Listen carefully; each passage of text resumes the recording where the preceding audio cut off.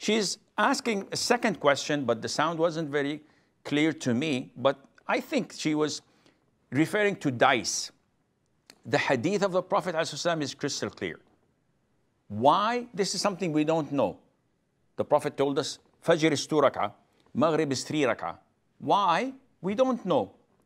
And the people are checking their dials and their headsets and their TV. What does this have to do with dice? Well, I'm coming to you.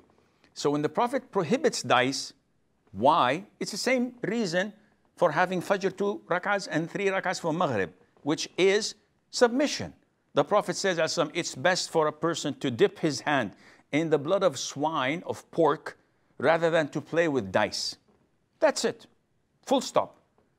Is there any justification, any logic?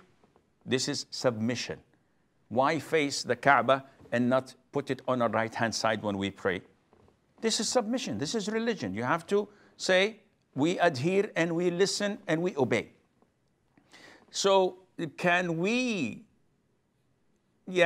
sort of play around and beat around the bush and write numbers and figures on pieces of paper and randomly select them?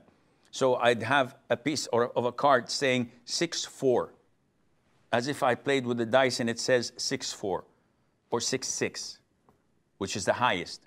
So can I do this on a piece of paper? It's the same concept, and I believe that this is not permissible.